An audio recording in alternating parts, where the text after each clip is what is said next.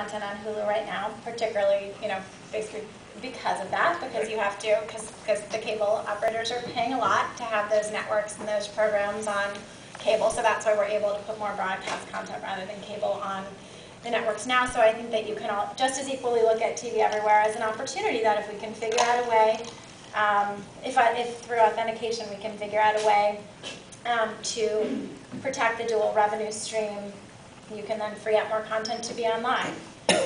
So it could very easily lead to more content being available through Hulu rather than less. So I don't think it's an even umpire gatekeeper issue, but it's much more just, I think, a reality that if for premium content, there needs to be business models to support that. I don't think consumers want to watch 5 times as many ads in order to get in order to get that content. So as my fellow panelists have been saying, that oftentimes some combination of subscription or payment along with an advertising model is what makes sense. But I think it's really early days in figuring all of this out, and you'll see a lot of experimentation before we settle into the business models that make the most sense for everybody. Yeah, you may, and I think we're more likely to see a lot of success stories. In other words, I think what we're likely to see, because we're now in a connected world where hundreds of millions of people, shortly billions of people arguably, will be genuinely connected.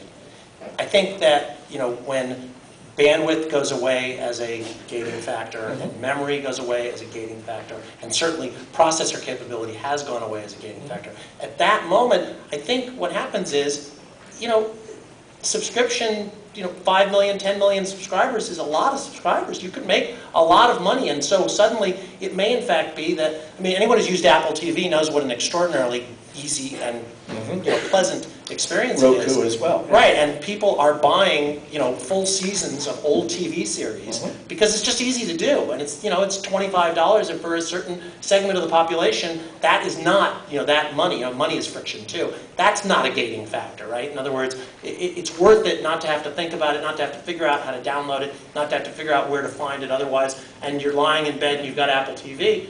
You buy a season of some show you never saw, but that your friends told you about.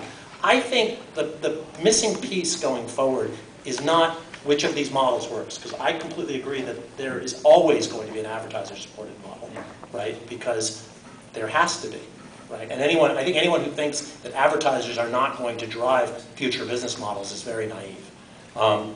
Because as successful as I think subscriptions will be, the advertisers will nevertheless find a way to weasel their way into the subscription model because they want to be in front of those people marketing other shit, right?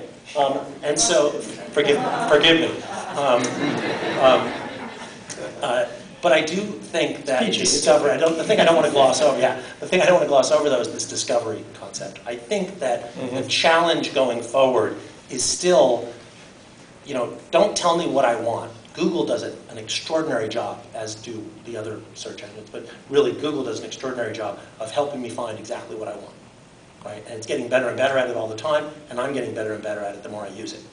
I think in the future what I'd like is for something to tell me what I need to know before I realize it. And that's something I'll really put value on, the editorial or curation piece of navigating this ridiculous amount of connectivity. That's where the real big win. I think there's a Google-like success.